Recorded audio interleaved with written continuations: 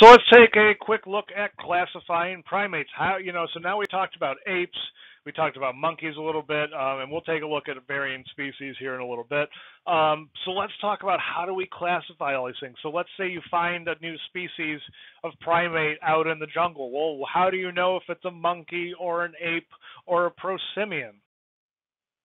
We break up our primate family tree into two basic groups. You have strepsirrhines versus haplorhines, right? And knowing having the word rhine on the end, it relates to their noses. You have strepsirrhines, which are primates that have snouts, like our lemurs and our lorises. Their faces are a little bit longer. They have a little bit more of a reliance on smell. And then you have your haplorhines that have flatter faces and not as a reliance on smell. Things like your tarsiers, your New World monkeys, your Old World monkeys, and your apes.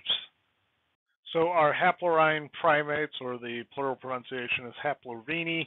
Our haplorhini primates include our Old World monkeys, our New World monkeys, our apes, and some will classify tarsiers there. And we're actually going to find out that tarsiers are a bit difficult to classify depending on the primatologist that you ask. Some will classify them in the strepsirrhini category, and some of them will classify them in the haplorhini category. It's because tarsiers have an interesting mix of primitive and derived traits, and we'll talk about that in a little bit.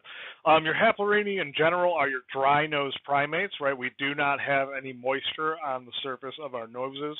The noses are frontal-facing, and the nostrils present as tiny slits. Our wet-nosed primates, on the other hand, or our strepsirrhinis, have very large open nostrils, and the nostrils may actually be laterally facing or on the sides of the nose. And this includes our lorises, our lemurs, and depending on who you ask, sometimes our tarsiers. So the classification of primates, there are a few different classification systems. If you're looking at an older kind of book, you're going to see the difference between prosimians versus anthropoids, right? This is the same classification as strepsirrhine versus haplorhine, right? Your prosimians are your strepsirrhines. Your anthropoids are your haplorhines, right? So the prosimians would be your lemurs, lorises, and tarsiers, and your anthropoids would be your monkeys, your apes, and your humans. So I was just showing you a prosimian lemur and an anthropoid, like your little bonobo here. Our prosimians, these were the first primates to evolve at or around 55 million years ago. They later gave rise to the anthropoid primates, which is a group that includes monkeys, apes, and humans. And the living prosimians are a strange and interesting group, and they are sometimes called living fossils because they haven't changed a whole lot since they have become isolated on Madagascar. So one of the most popular prosimians slash strepsirrhines that we see most often is the ring-tailed lemurs. So many prosimians are nocturnal, which means they are active at night. Our ring-tailed lemurs are one of the few examples of a diurnal prosimian, which means that they are active during the day. And prosimians include species like your various species of lemurs, the ii, the lorises, bush babies, as well as tarsiers. So go ahead and follow this link to watch a informational yet humorous video on the ii. So the primitive traits that distinguish prosimians from your anthropoid or your haplorhine primates, they have a long muzzle with a wet nose. They have tactile vibrissae, which means they have whiskers. They have a frenulum that tethers the upper lip. This is essentially a piece of tissue that kind of anchors the upper lip to the rest of the face, and it essentially makes it so that they don't have a whole lot of innervation in their face, and they don't have a whole lot of muscle movement in their face. They have a toilet claw on the second toe that is used for exactly what you think it is used for. It's used to assist in going to the bathroom. They have a post-orbital bar only on their skull. They have a two-part frontal bone and a two-part mandible, right? We're going to notice that when we look at a lot of monkey species, we're going to see that the mandible is all one piece, right? The jawbone is all one piece. But when we look at prosimians, like our lemurs, the jawbone is actually in two pieces, as well as having this mandibular tooth comb in most species of prosimians. And that's a very kind of interesting dental adaptation where the bottom incisors and canines of the mandible stick out almost perpendicularly to the rest of the jaw. And we'll take a look at a picture here in a minute. But where you can see the little stars or the little asterisks there, those are features that are different in tarsiers, right? This is why we have such a hard time classifying which grouping tarsiers should go into. So this is showing you the tooth comb that we see. You can see that it sticks out perpendicular from the rest of the jaw, and that tooth comb includes the incisors and the canine tooth, right? Because remember, the dental formula for prosimians is 2, 1, 2, 3, right? So you can see up in the top left-hand corner here, the 2 incisors on one side, the 1 canine, and then what looks like that big kind of sharp tooth, that's what we call a procumbent first premolar, right? It's actually set forward, and it's a lot sharper than most premolars that we see. This is showing you a ring-tailed lemur that's kind of going under surgery, and you can see the tooth comb right in the front, right? It almost looks like it's one solid fused tooth.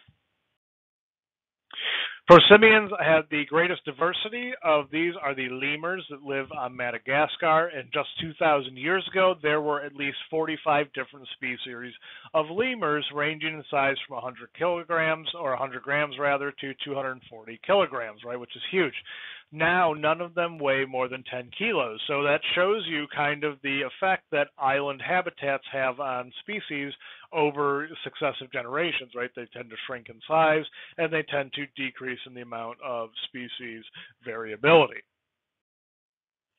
So this is just showing you one of the largest lemur species around 2,000 years ago was the Megalodapus, and you can see it's as big as a modern-day gorilla. But we have others like our very small Indres, which is our largest kind of lemur that we see today on Madagascar, and then our smallest, which is the mouse lemur. So much like our finches from Darwin's original study, the lemurs of Madagascar evolved to fill many different ecological niches normally occupied by other groups of mammals on the mainland. So we have very small lemurs that eat exclusively insects. We have larger lemurs that eat a mix of fruit and insects, and we have other lemurs that eat vegetation exclusively. So just showing you just some pictures of some lemurs here. And you can see they don't look like there's a whole lot of expression in the face, right? They kind of give you that deadpan stare, and that's because of that frenulum that tethers the upper lip to the face. They don't have a whole lot of muscle movement capability in their faces. So many prosimians move by vertical clinging and leaping. In the last slide, you can kind of see them clinging to the side of a branch, and they leap off from branch to branch. As a matter of fact, in the top left corner, you can see an individual. This particular species of, I believe this is an Indre. These Indres, one of the things they like to do is they climb up to the certain species of tree on Madagascar that oozes this kind of toxic sap that will make them intoxicated. So they go up there, they grab some of that sap, they rub it all over themselves, they sniff it, they lick it, they kind of roll in it, and the end result of that is it essentially makes them high. I mean, some of them have gotten so intoxicated they've fallen out of the tree. So all lemurs have a tapetum lucidum and probably have very limited colored vision. The tapetum lucidum is actually a very interesting adaptation that most mammals have. It's a layer in the eye that reflects light. You can see it at nighttime when you look at your cat's eyes, and you can see that glow in the eyes. That is the tapetum lucidum. Prosimians rely heavily on olfactory cues and have very large nasal cavities and olfactory bulbs compared to that of other primates. The wet nose on their rhinarium, or their kind of the wet noses, indicates a heavier reliance on smell. So this is just showing you the tapetum lucidum layer in a cow eyeball, right? So you can kind of see its reflective surface, and then you can see a nocturnal lemur here, and you can see the tapetum lucidum shining in their eyes, right? So the purpose is to collect light and reflect it back so that they can see better at night. So lemurs themselves are seasonal breeders. Some small ones are generally solitary, where larger ones can be very social. The small ones eat mostly insects and small reptiles and are nocturnal. The large ones have a more diverse diet and are generally diurnal. So this is showing some of our smaller ones, like our little bush baby as well as our smaller, I believe that's a mouse lemur. Showing you some of our larger ones like our Indri and our Schifferella here. If we look at lorises and bush babies, they are all nocturnal. All of them live in Africa, and they are all arboreal, very small body. So here's a slender loris, right? And lorises are actually interesting. Lorises are the only primate that is venomous. As a matter of fact, on the slender loris here, there is a little barb. You can't really see it in these pictures, but there's a little barb on the elbow. And if you get stabbed with that barb, it injects you with a very kind of potent neurotoxin. Here's a bush baby, right? Very, very small body size. Even these tiny little babies will fit inside kind of the palm of your hand. Very slow, different types of lorises here. You have a slow loris, you have a slender loris, and a pygmy slow loris. So you can see how highly related they are because they look very similar to one another. Your tarsiers all live in island areas in Southeast Asia. They are all nocturnal and very small bodies. They've never been seen to eat plants, just different arthropods and snakes, right? So they eat different reptiles and shellfish as well as insects. Because of their dry noses and other traits, they don't really easily fit into the Prosimian suborder, but they also don't really fit into the Haplorhini or the Anthropoidean order as well.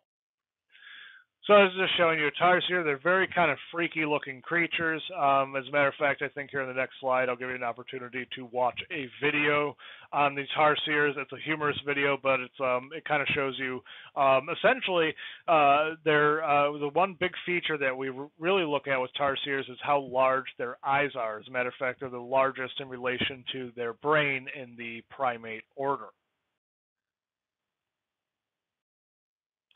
So let's move on to our anthropoids, right? Our monkeys, our apes, and our humans.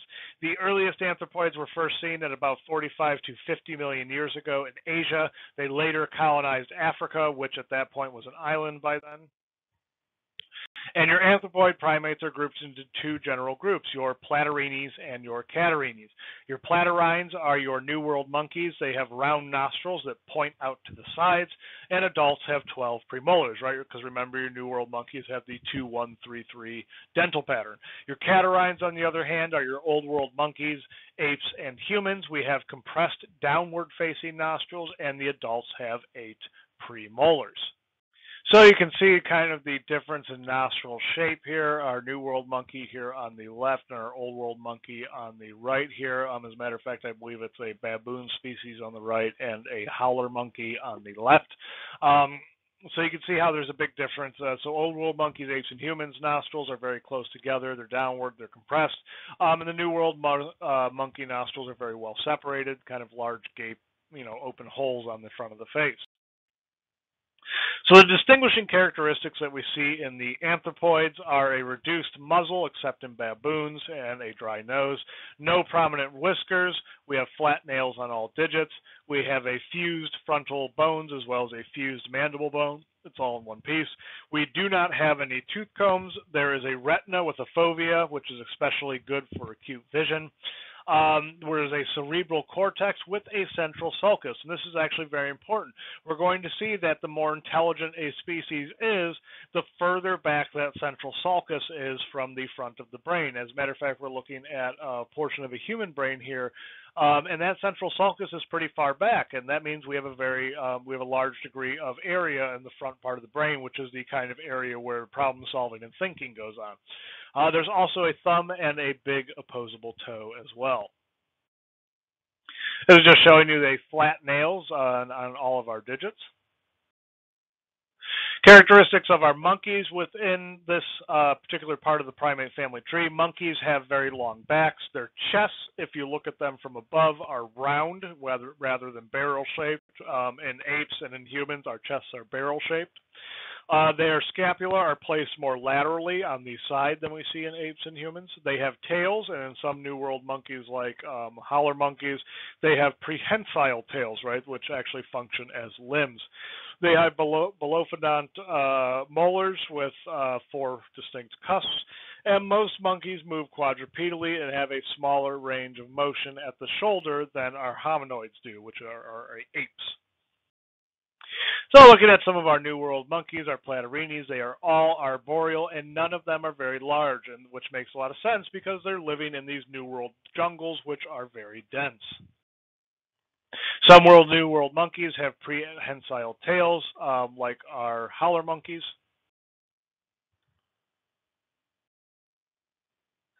So there are no cases of extreme sexual dimorphism in terms of body size or real appearance in our New World monkeys. Most of our New World monkeys are primarily frugivorous, eating various fruits. Only howler monkeys and murakis, which are 2 highly related species, eat a lot of leaves. That's about a 50-50 mix of leaves and fruit. So let's look at some of the different families that we see in our anthropoids. We have the Cebidae family, which includes Goldie's monkeys, marmosets, tamarins, squirrel monkeys, and capuchin monkeys, all of which are New World monkeys. This is showing you some of our Goldie's monkeys. Marmosets are specialized to eat tree gum, right? They actually have a special claw on their toes, and they're a bit more primitive than a lot of our other New World monkeys. As a matter of fact, if you look at the one in the top left corner here, looks a lot like a lemur does. So there are some of our tamarins. They don't really rely on gum. Actually, a lot of them eat a fair degree of insects. Marmosets and tamarins routinely give birth to twins. They are one of the few primate species that routinely give birth to twins. And males have a high degree of parental investment, actually as equally, in some cases, more than the females do. Just showing you some more of our little tamarins. Showing you some squirrel monkeys here, very small bodied. They travel in very large social groups, up to 60 to 100 of them at a time. And they eat a lot of different insects as well as fruit. So our capuchins are sometimes called the New World apes because they are so intelligent and they do have the capacity to use tools. They eat fruit, insects, and small reptiles and are very, very ingenious in their food collection. As a matter of fact, capuchin monkeys are capable of grabbing rocks and using them to crack open various nuts. So note that a capuchin's typical New World monkey nostrils. So this is showing you a capuchin using a rock to smash open a nut. If we look at another family that we see in the New World monkeys, where they have the Attilidae family, which includes howler monkeys, owl monkeys, spider monkeys, murakis, uakaris, titi monkeys, woolly monkeys, and white-faced sakis monkeys like we see in the picture here. Howler monkeys eat leaves and fruit. As we said, it's about a 50-50 mix. And howler monkeys, the reason they're called howler monkeys is because they are one of the loudest animals in the animal kingdom. Their calls can be heard from miles and miles away. And the reason they do this is because, well, their diet consists primarily of leaves, which doesn't provide a whole lot of energy. So in the morning when they wake up, they do these long-distance calls to scare away other primate species and to scare away potential predators and things like that so that they can sit in their trees and eat in relative peace.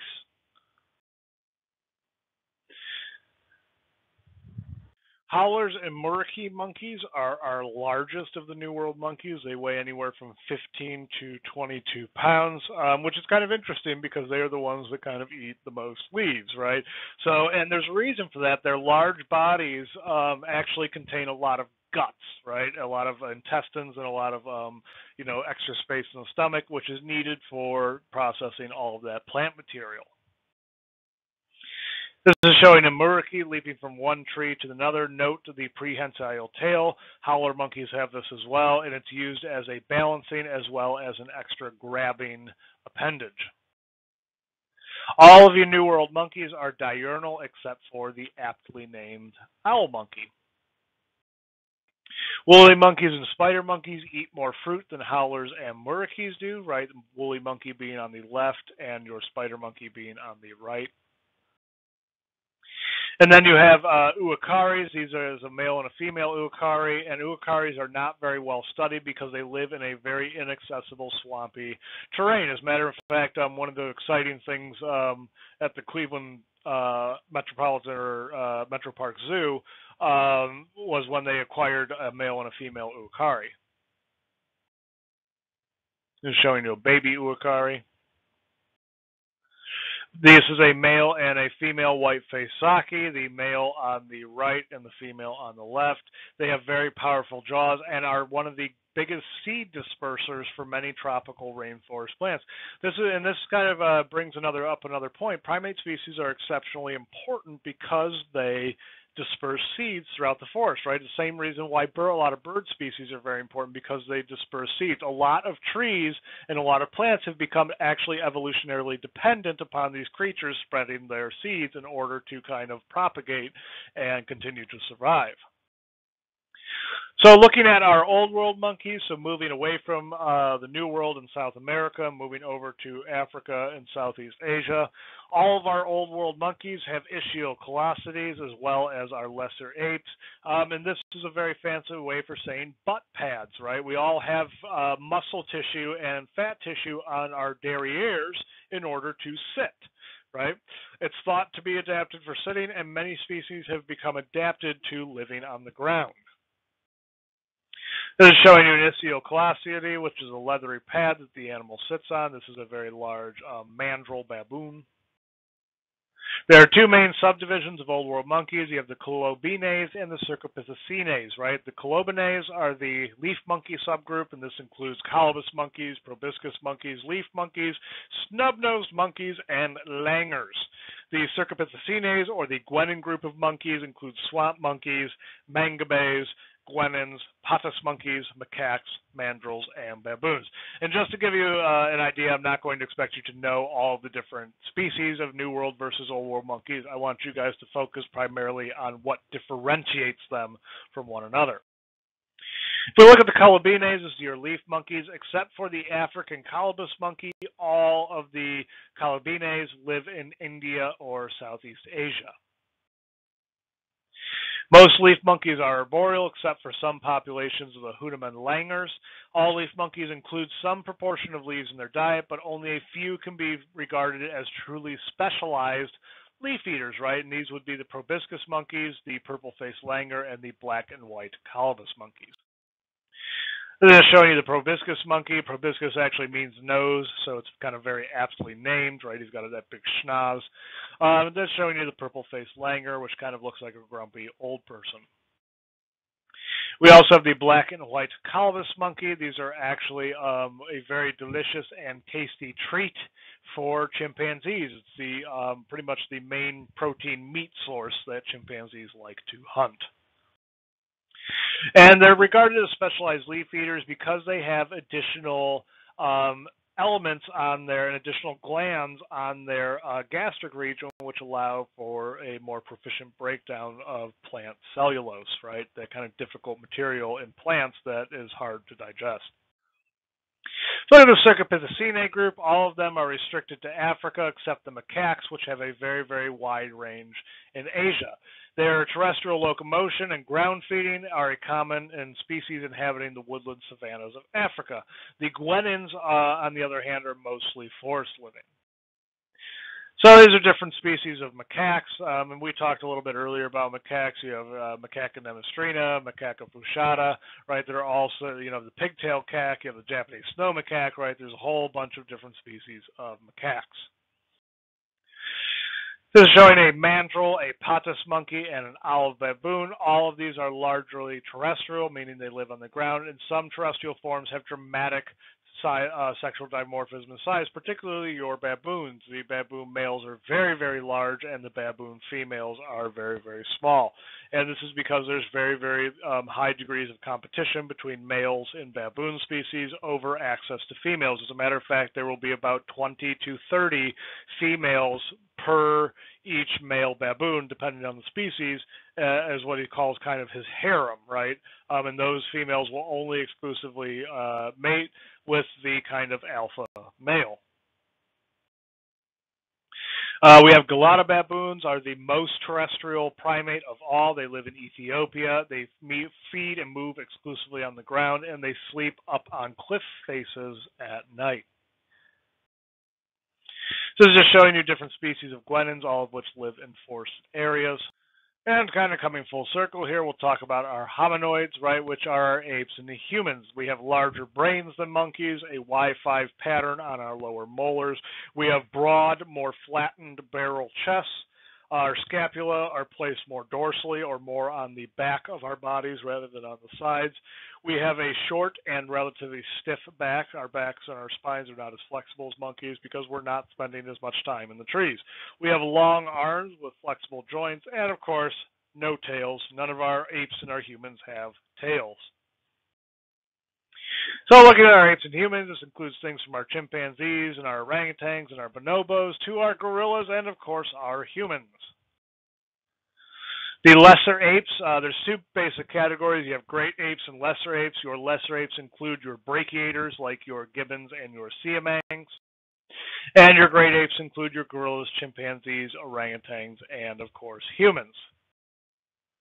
There are two distinct species of chimpanzees that we'll talk about throughout the semester. We have Pan troglodytes and you have Pan paniscus, right? Pan troglodytes are kind of your classic chimpanzee, and Pan paniscus are sometimes referred to as bonobos.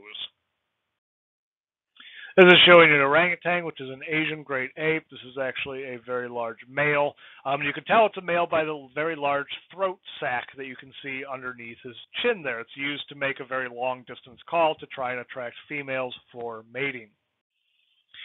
If we look at hominoid locomotion, the scapulae are dorsal with a socket for the humerus facing to the side. There's lots of movement allowed at this joint. Our arms can go in many directions, right? The hominoid ancestor was probably an arboreal climber.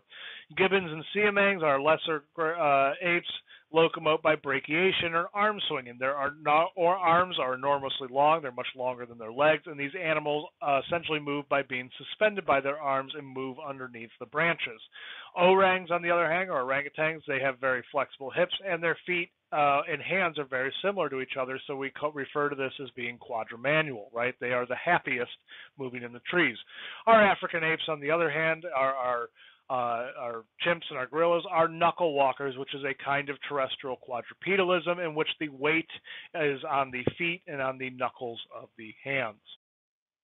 So this is showing you our gibbons and our siamangs, our lesser apes brachiating as a form of locomotion. They have very long curved finger bones and very, very long arms. As a matter of fact, in most cases, their arms are longer than their legs. Showing you some orangs moving around the trees. The females rarely come down to the ground, whereas the males will come down to the ground to patrol their territory.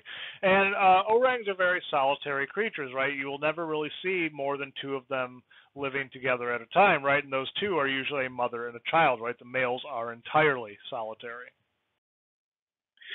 So the males can get very big and will come down to move to the ground from one stand of trees to the next as they patrol their very large territories. And if it is a male that has reproduced many times, you will see that it develops that very large kind of fat pads on the side of its face there. You can see that kind of ridge on each side of the face. If they do not mate regularly, they may actually never develop that secondary sexual characteristic. This is showing you an orang on the ground doing what we call fist walking, which is where they walk on the backs of their hands rather than on their knuckles. And this is showing you on the other side, you have chimps and gorillas, which knuckle walk. You can see that that chimp is putting all of his weight on his knuckles. Showing you a young gorilla knuckle walking, more knuckle walking. And of course, we have humans, right? Our extinct bipedal ancestors are also in this family, and we move around by bipedalism, right? Which is walking on two limbs. And we'll talk about this in much, much more detail in a few weeks. So let's look at the distinguishing characteristics of the hominidae and wrap it up for this lecture. We have reduced canine length. We have a non-prehensile big toe. Right, so this is essentially pretty much talking about humans. Our pelvis and knees show anatomical adaptations for bipedality. We have extreme brain enlargement and elaboration in modern humans, but not all of our extinct bipedal ancestors, right? So, and we'll talk about who those bipedal extinct ancestors are, as well as the development of bipedalism, right? And with this, we kind of close our discussion and our lectures on the different types of primates. Be sure to watch the video or the documentary for this week. It'll actually give you a good idea where you get to look at a whole bunch of different primates. And next week, we will get into more detail about primate intelligence as well as primate social behavior.